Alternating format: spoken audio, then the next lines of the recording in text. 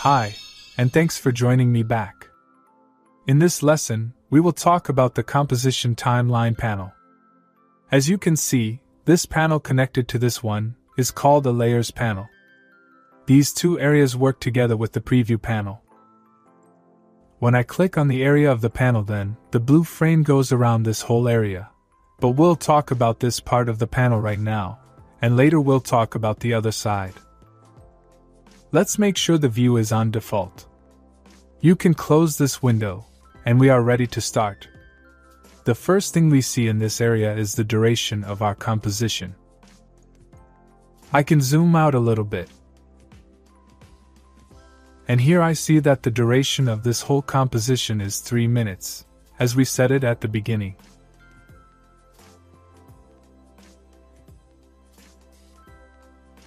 Again, if you don't see the times as I do, you can click here while holding the Control key.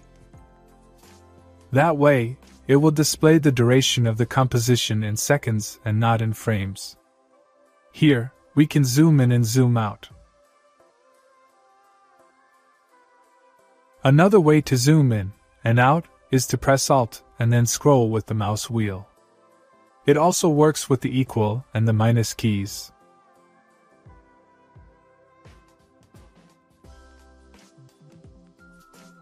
I usually use the mouse wheel or control it manually from these icons. You can also move from this area. We can also move this panel from here. And now, let's meet our best friend in After Effects, called the time indicator. With its help, we can choose to be at a certain point in our composition. If this video is 7 seconds, and I want to get to the second number 6, I can take the time indicator and place it here.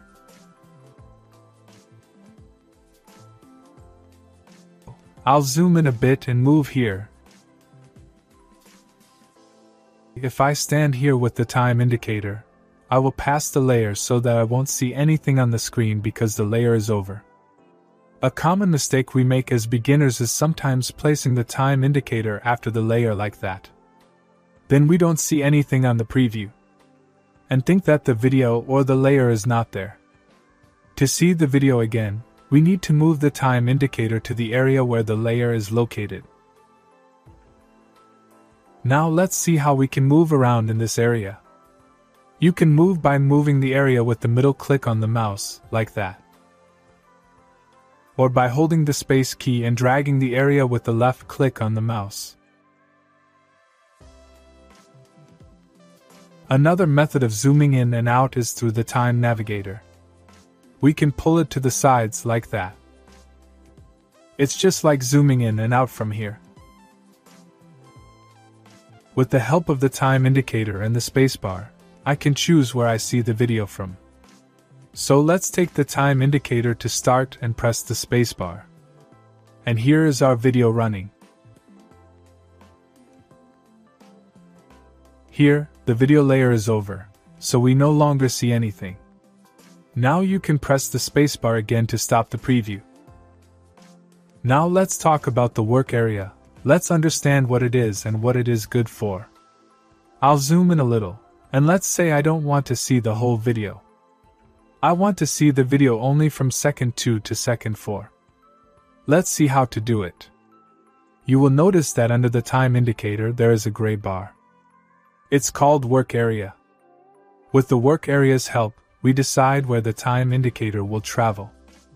Let's see how it works. If I stand here with the cursor, the icon of my cursor changes, which means, now I can drag the work area here. I will zoom out a bit, and I will also drag the work area from the end. Now if I press the spacebar, the time indicator will move only within the limits of the work area I set. This is very useful in cases where I want to see a specific part of the animation in the composition. You can also move the work area here, the time indicator here, and now I will only see the preview of this part of the video. As you noticed, to set the end of the work area, I had to move away and drag it from the end. Let's learn how to do it with a shortcut. I will bring the time indicator to where I want the start of the preview to be and press the B key. Then I'll move here and press the N key to set the end of the work area. Now press the spacebar, and we will see the preview of only the work area we selected. For those who press the spacebar and the preview won't work, you can go to this panel called Preview. It can be found in Windows. And here, under Shortcut, make sure it's on spacebar. This means that the space key will serve as a play and pause button for us. Also, make sure to set all the settings as I did. Great, let's close it and move on. An important thing to know about the relationship between the time indicator and the work area is that if you press Shift and move the time indicator, it will snap to the sides of the work area. Try to do it and feel it by yourself. To move from the beginning of the work area to the end, you can use the keys J and K. J will move the time indicator to the beginning of the work area and K to the end. If I want to get to the beginning of my composition, I can press the Home key. Now let's return the work area to the way it was. I can drag it or move the time indicator to the end and press N. Another helpful shortcut is I and O.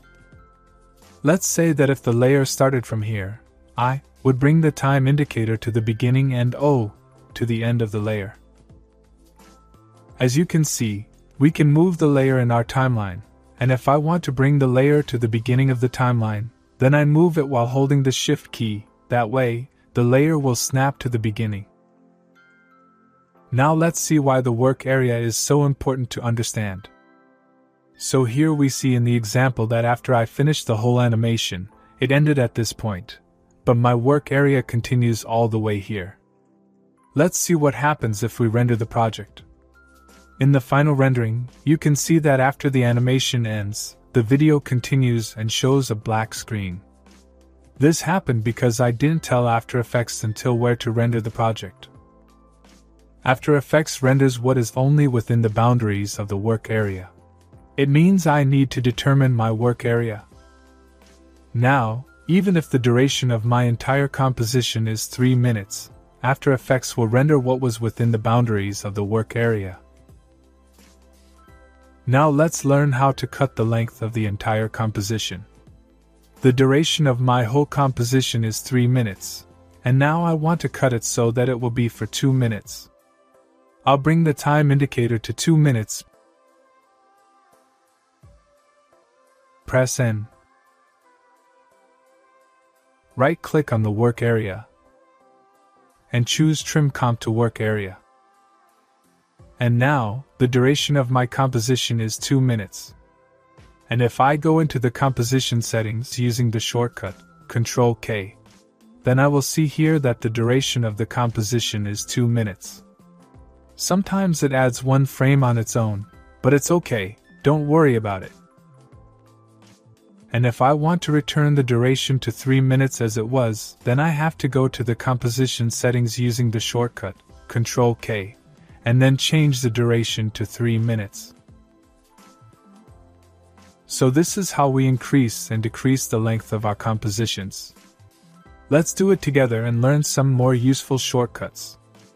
Sometimes, it is difficult to hit a specific time point when moving the time indicator with the mouse. The time indicator can be moved frame by frame with a super handy shortcut. Hold the Ctrl key and press the left or right arrow. That way, we can place the time indicator at a very specific point in the timeline. And now, we have positioned the time indicator to the point we want. Now let's press the N key to finish the work area here. Now right-click and select Trim Comp to Work Area. Excellent! Let's save the project, Ctrl S. Get used to doing it every few minutes, even though the autosave is activated. Now let's move on to the next thing on this panel, which is the markers. This is the icon on the side. Let's see what happens when I click it. A marker was created. It can be used as a bookmark or a reminder for me. I'll get a little closer. I can now move this marker wherever I want. To delete it, I will right-click on it and select Delete this marker. It's important to know that we don't have to create the markers from here. We can create them with an asterisk key.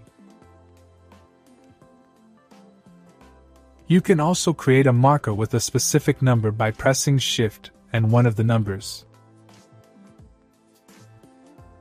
The most important thing to understand about the markers is that if I don't select any layer, then the marker will be created on the work area. And when I select a layer, then the marker will be created on this layer. We can also add a marker on the layer by right-click, Markers, Add Marker. This way, you can also see the shortcut for this action. Later we will understand when you should put the marker on the work area and when on the layer. Let's create one on the layer and one on the work area together. First, let's create one on the layer. So select the layer, move the time indicator somewhere in the composition, and press on the asterisk key. Now click somewhere in the empty area to unselect the layer, and press on the asterisk key once again. You can delete all the markers by right-clicking on one of them, and then delete all markers. We will also delete them from here. Now let's talk about the advantages of the markers. Let's create a marker on the layer, and see what use we have for it. Once we have created a marker, we can double-click on it, and then a small window will open where I can write down everything I want. Let's click OK. And now I have a marker with a comment. The problem is if I want to write something long.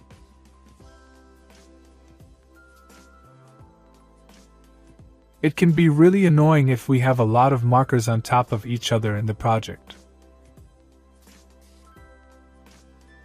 I will delete this marker and see how we solve this problem. It's very simple. When we write the comment, go down a line with the Enter key and continue writing whatever you want, as much as you want. Now I will only see what is written on the first line. You can always return to the note by double-clicking on the marker and change the text.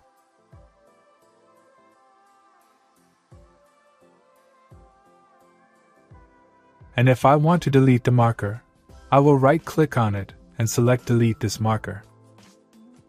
Alright, so we are done with this panel, and I hope you understand what the time indicator is, and what is the meaning of the work area.